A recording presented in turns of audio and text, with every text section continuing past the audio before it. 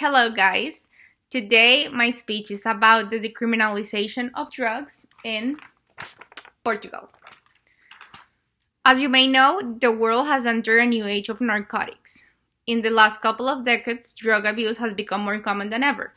According to the Foundation for a Drug-Free World, which is a non-profit public benefit corporation, they estimate that 208 million people worldwide consume illegal drugs. Drug addiction has become one of the biggest issues that society faces today, and we're clearly experiencing a worldwide epidemic. As we all know, every country approaches this epidemic in a different way. For example, countries like China have very harsh policies, and countries like the Netherlands take a very liberal stance on narcotics. The United States currently have one of the harshest drug policies, called the war on drugs, which costs the country billions of dollars per year. In this speech, I'm going to provide evidence to show that other countries can benefit from decriminalizing drugs like Portugal, or at least from adopting a similar approach. First, it is important to understand the difference between decriminalizing and legalizing, as they often get mixed. According to the dictionary, legalization is the action of making something that was previously illegal permissible by the law. And decriminalizing means that criminal penalties are removed for acts related to drugs such as acquisition, possession, and consumption. So basically, production, trafficking, and drug sales are still illegal. And the police's primary focus is on making sure that none of these activities occur. In other words, the police force in Portugal no longer wastes its time catching addicts. They now focus on the main problem, meaning drug traffickers and drug dealers. With this new approach, Portugal has shifted its attitude toward addicts. They no longer see drug users as the main problems. They see them as sick and people in need of treatment. According to the Minister of Health, drug users are sick and they do not have control over desiring drugs, as their brains have been permanently changed as a result of consistent abuse. For that reason, the government has invested in a number of institutional changes. The strategy's main goal is to encourage dependent users to enter treatment. The most important feature that was created is the system of referral to a commission for the dissuasion of drug addiction.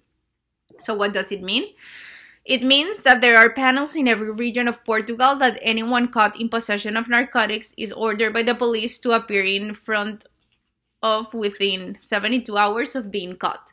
The panels are made of 3 people: a social worker, a legal advisor, and a health specialist.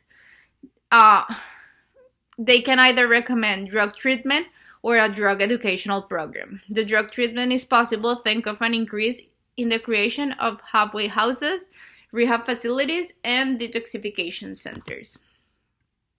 Portugal has made other changes too. For example, increasing the number of schools that provide drug education. Another important thing that we said before is the role of the police, who are no longer wasting its time catching addicts in the street. They focus now in the main problem. Over the years, social scientists and scholars have conducted numerous studies to provide empirical evidence to show whether Portugal's decriminalization law has been a success.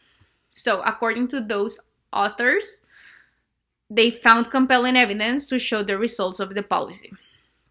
1, there has been a reduction of problematic and adolescent drug use. 2, fewer people were arrested and incarcerated for drugs. 3, there's a reduction of HIV and AIDS. And 4, there's a reduction for drug-induced deaths.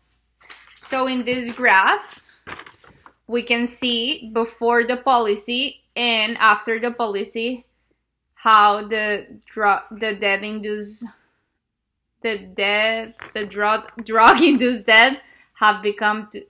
have started to lower. Okay. Currently, the United States has the highest level of illegal cocaine, cannabis, and opioids in the world. Those statistics reflect the underlying issue that the United States is facing, which is that the government is spending too much time and money on punishing people for drugs and less money and time on trying to help these individuals with drug habits. It is clear that if the world came together and took on a similar stance on drugs as Portugal, then we could collectively help addicts recover and stop the production and sales of drugs by focusing world police efforts on arresting the individuals who make and distribute substances. Decriminalizing drugs takes on a health-oriented approach that enforces the well-being of humans and acknowledges the addiction as a disease rather than disregarding humans being healthy and allowing the disease of addiction to manifest and spread around even more. Thank you.